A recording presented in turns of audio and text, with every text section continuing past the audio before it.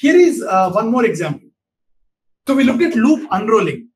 Maybe it's a good time to take to understand how loop unrolling can be done. After you have seen the benefits, wait, let's see. Let me see if I can share a blank slide. Okay, one second. All of you can see the blank slide, right? Yeah. Good. See how. See, if I have a for loop, okay, where I have some initialization, some condition, and some other increment statement. I'm not even showing what the code is, okay? And the body S. And I have been told unroll it so many times. I'll show it for doing it twice, okay? So what should be the code for the same initialization that shouldn't change? Condition can remain the same. Increment can remain the same. S, increment S. Do you see that this particular code is equivalent to this code? So this is the original. This is the optimized. Do you see that the particular code is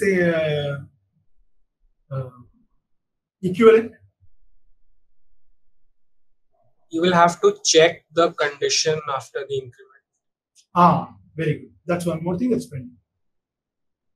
If I know, see, if I am adding this condition, if condition, rather, if not condition break, then I haven't gotten all the benefits of unrolling that I talked about. Let us say I know this condition. Let us say I know this condition. Can I do anything better? Let us say my code is like this. It's a for loop.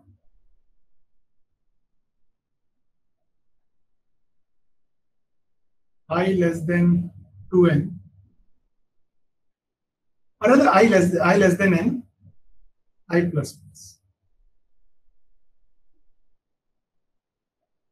I want to, like before, unroll this loop body loop by one so that I'll have two bodies of S. So what I will do is the following. See, there are two possibilities, right? N is a multiple of 2, n is not a multiple of 2. So what will I do is the following.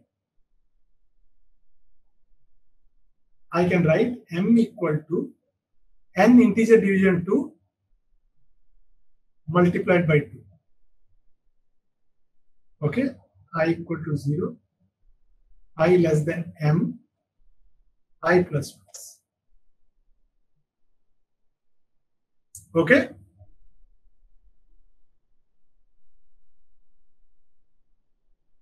And what will I do? So I know now that so if I write S and S, if I write this is great. So instead of writing I plus plus, I'll make it as I equal to I plus 2. And in this is S, and here I will write it as every occurrence of I, replace it with I plus 1. Do you see here I do not need if condition break? Can you see why? You can make it outside the. Sorry? I think you make it outside the loop. No, I couldn't hear you, sorry. I couldn't hear you, I'm sorry. Can you be slightly louder? I think we can use the condition. You're saying we still need the condition check here? It's it.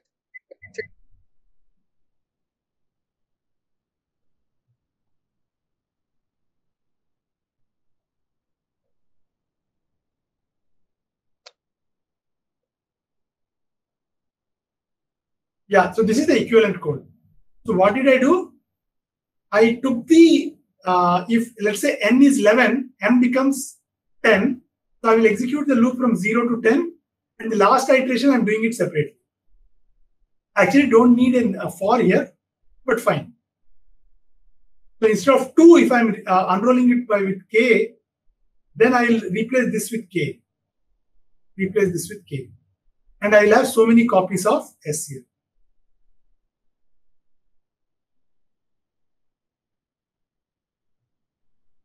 And here I equal to I plus k. K minus 1. So what did I do? I just unrolled the loop so many times. Is this fine? Do you see that this loop can always be transformed to this loop and this is correct? I have reduced the number of condition checks and number of jumps.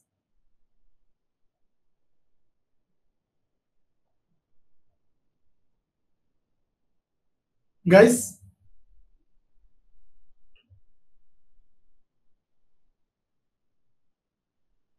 Siddharth Jain?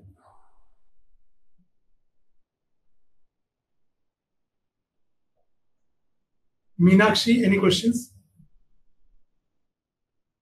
Oh, thanks, I'm good. Okay. Sneha Sopori? No questions. Okay. Thank you, Aditi. Shambho, any questions?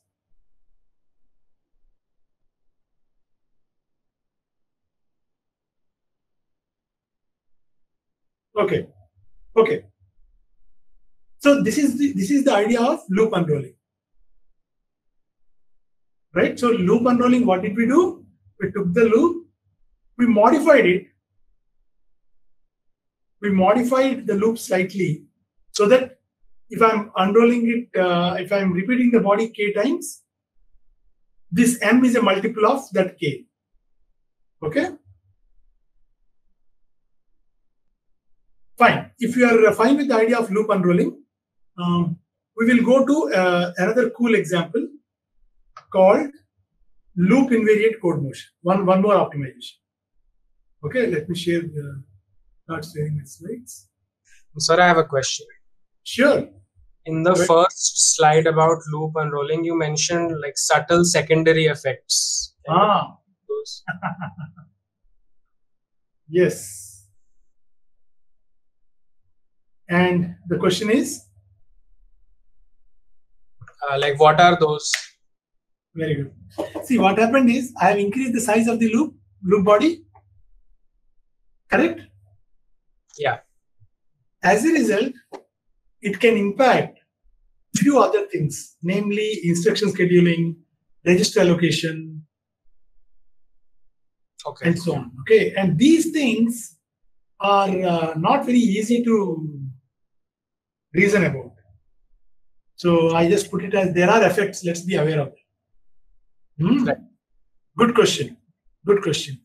Vikram, you had a question? Your hand is raised.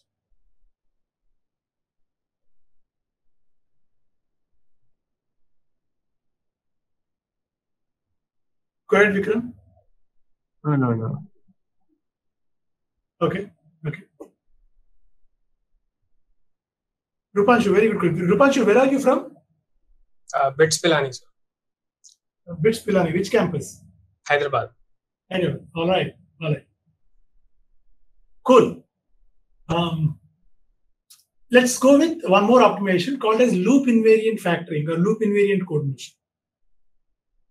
What is a loop invariant? Loop invariant is an expression which remains constant throughout the loop and it is computed within the loop. Okay, let us say I have a loop. In this, I am computing some expression. If the value of this expression does not change, then it's a loop invariant. I can actually compute this expression outside, something like I'll write T1 equal to EXPR, and wherever this EXPR is there, I'll just replace it with T1. Do you see that this is efficient? Anupam, Geneva?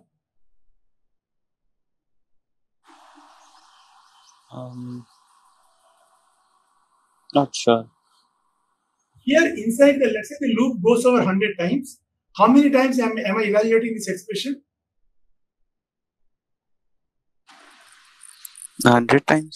Very good. Once I do this transformation where this expression is moved out, how many times am I evaluating this expression? Once. So which is more efficient? When we are moving out the expression. Correct. So the loop independent code here executes only once. Right? Yes. All right. So let's look at a small piece of code. Okay. You may wonder, why should anyone write code which is loop invariant? Not always people write it explicitly, but let's look at this simple code. I have a for loop that for loop nest 100, 100, 100 cross 100 cross 100, and I'm initializing the values of this three-dimensional matrix A. Do you see that I have total 100 cross 100 cross 100 iterations, and here I have 3 million index operations, correct? Yes or no? Because A sub I j k is same as A sub, you do A sub I, then do sub j, then do sub k, correct? So this is 3 million index operations, 2 million multiplications. Are we fine so far?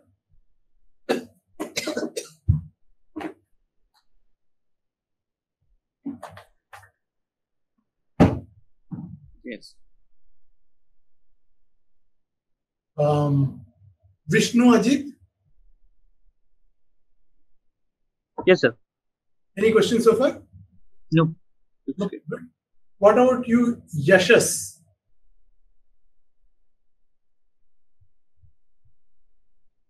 Any questions, Yashas?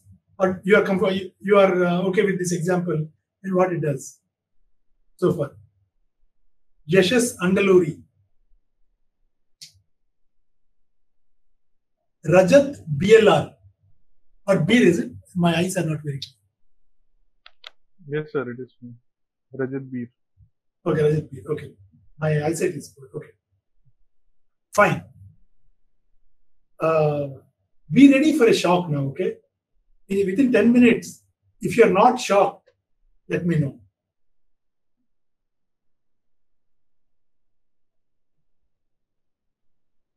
Are there any loop invariant codes here? Or rather loop invariant expressions here?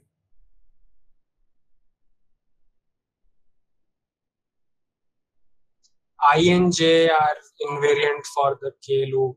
Just the variable I is not interesting. However, I and J are invariant, yes. But I mean, we are looking for an expression, not just a variable. I and J do not change within the K loop. That's a very good observation. What does it mean? What's the consequence, I mean?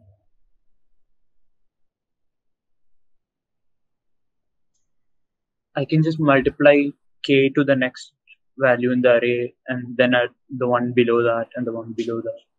Very good. So what I can do, this I times j, I can compute it once here. Correct? I can write T1 equal to I times j and replace this with T1. Correct? How many multiplications will it be then?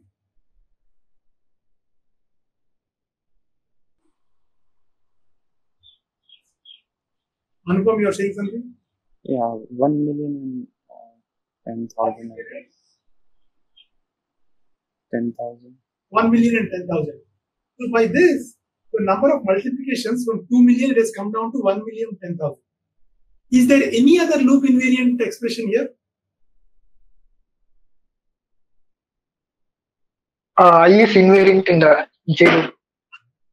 But I mean, I is just a single variable. I'm not doing any computation, right?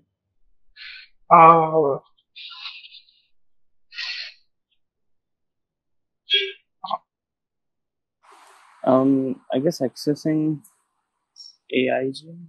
Absolutely. So look at this way. This Aij is invariant for the K loop. So I could do T2 equal to A sub Ij and then do T2 sub K equal to blah, T1 times K. But here again, there is one more invariant. Do you see this? A sub I is an invariant for the J loop. So I could write T3 equal to A sub I here and write T2 equal to T3 sub J. How do you like that? In this case, how many index operations will I have? Let me show the code. Let me show. Yeah, how many index operations do I have? There is 1 million index operations here, 10,000 index operations here, and 100 index operations here. So compared to 3 million, it became 1 million plus 10K plus 100. And instead of 2 million, it became how much? 1 million plus 10K. Oh, sorry. 1 million. 1 million multiplications. No, why? 1 million plus 1 million plus the outside is 1 there. Then 10K. Do you guys see the impact of loop invariant code motion so far? Any questions? We will now see how to do loop invariant code motion. I had a question. Like, we did like T3 equals to A of I. So won't that increase the space? Like, because we fetch the complete AI index. No. Oh no, we don't get the full array, right? I mean, when we do T3 equal to A sub I, it is just one load of that address, A sub I. Right? Okay. Just the address. You're just getting the address. Okay. Yes. There is no. See, when we write A, what is A? A is an array. That means it's just an array. I mean, it's the beginning of the memory which holds this whole array elements. In C, Java, we don't pass the full array, right? We just pass the address. Yes, understood. Okay. Any other question? No? Okay. See, the loop,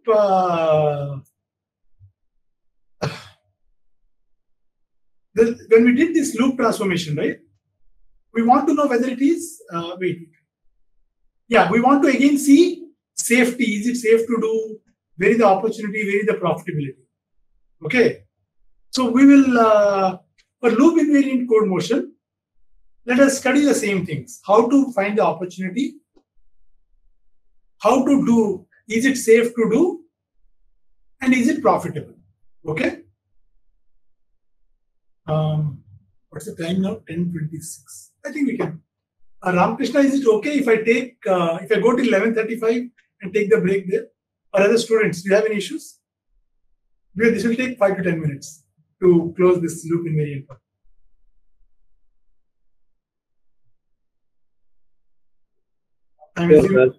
Yeah. Okay, I'll go ahead. Okay. See, loop invariant code motion, to do this, let's get some definitions. What is a loop invariant? It's an expression which remains constant within the loop body.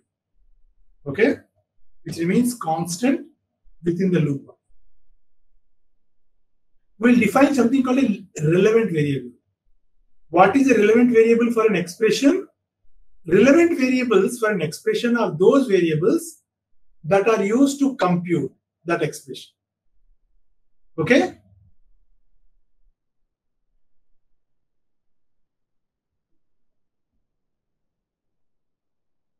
So first, to do loop invariant code motion, what will I do? I'll first identify the variables which are defined in the loop. Defined as in written to. Defined as in return to.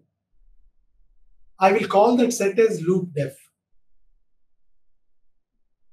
Now I will pick an expression and check if it is a loop invariant. How will I know it's a loop invariant?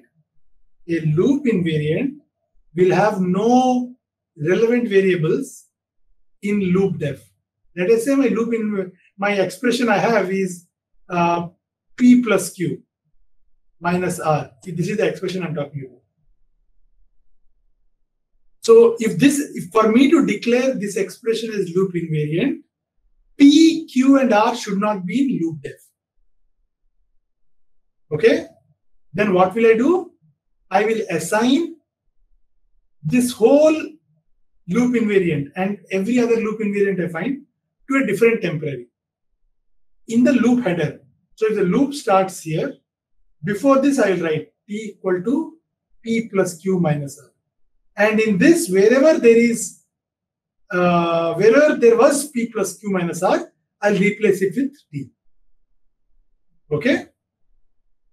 So in the loop body, I will use this newly created temporary instead of this loop invariant expression. Is this idea clear? I find out what are the variables defined in the loop, defined as in return to, that I call as loop def. Then find out loop invariants. Okay?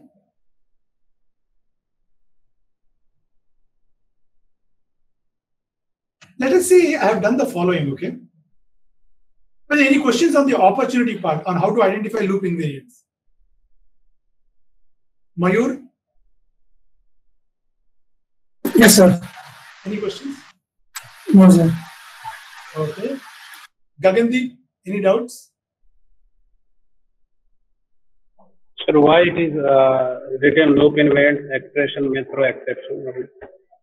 I'm coming to the safety part. Let's understand. Okay. Ayushi? No questions so far, sir. Thank you. What about Atharv? No questions. Very good. Okay. Let us say I have the following code. Loop.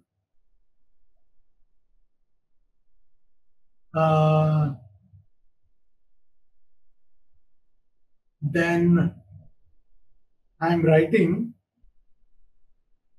if condition throw some exception, okay? Throw some exception, details I'm skipping.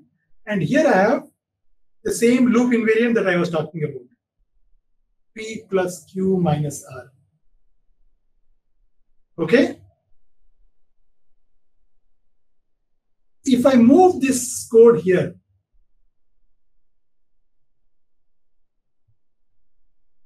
and I write T equal to P plus Q minus R. In the actual loop, this should have executed only if the exception is not thrown. Correct? Yes or no? Yes, sir. Yes, sir. But now I'm executing this code first and then later I may throw an exception.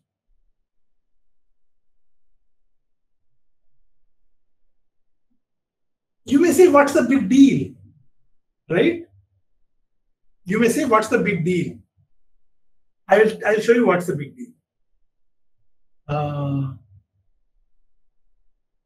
Let us say the code is like this. If P equal to null, throw exception. Okay. This is capital null. Don't take it as this thing. C++ capital null. And otherwise, I am accessing P arrow field.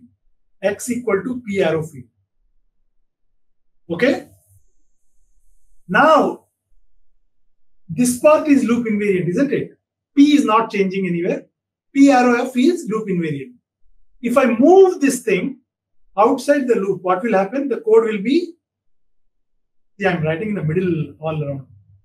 The code will be T equal to P arrow F then loop. Somewhere here I have a throw followed by x equal to t. If p is null, what will happen? This will be a seg fault. Isn't it? Here I should have thrown this a different exception.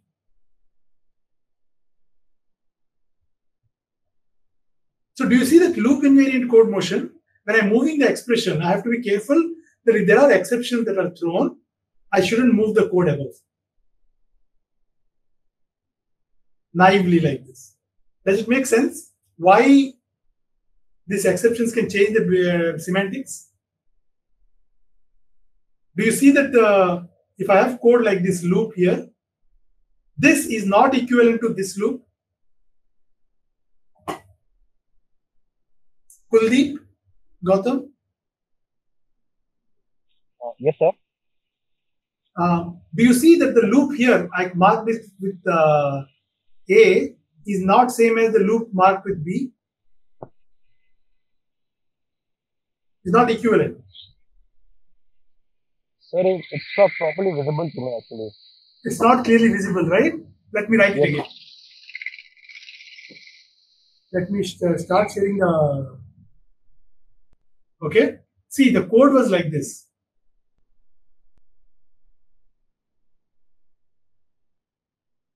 You can see what I'm writing, right?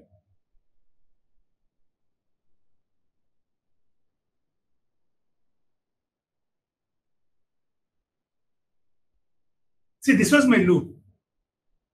I replaced it with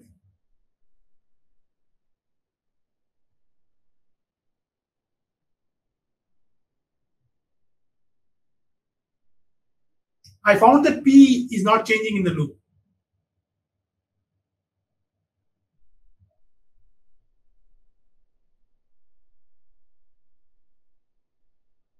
Now I'm saying, do you see that this loop is not equivalent to this, the first loop?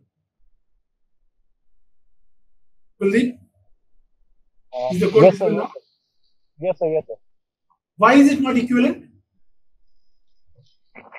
Sir, basically, okay, this is,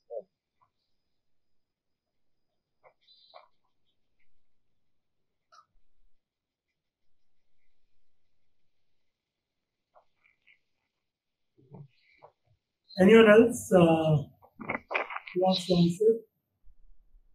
Because we are not checking like the if P is null in the second case. We are Correct. just quickly assigning.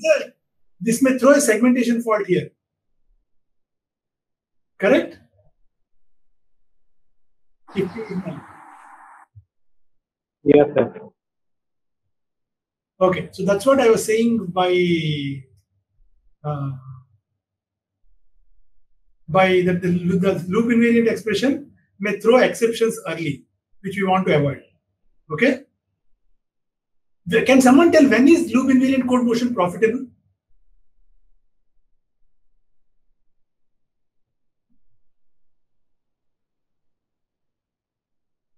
If the loop executes, loop should execute at least once. If loop executes 0 times, then we have done the computation unnecessarily. Okay? Similarly, if the expression is this loop invariant code is inside a if branch and that branch is taken rarely, then moving it or that branch is never taken, then loop invariant, moving it out is not profitable. But more or less, loop invariant code motion, assuming that the loop is executed more than once, it's a good optimization. So as we saw, this particular code, we can replace it with this way, where I move the a sub I, a sub ij and this multiplication. As a result, I get much fewer number of array indices, array index operations and multiplications. Okay,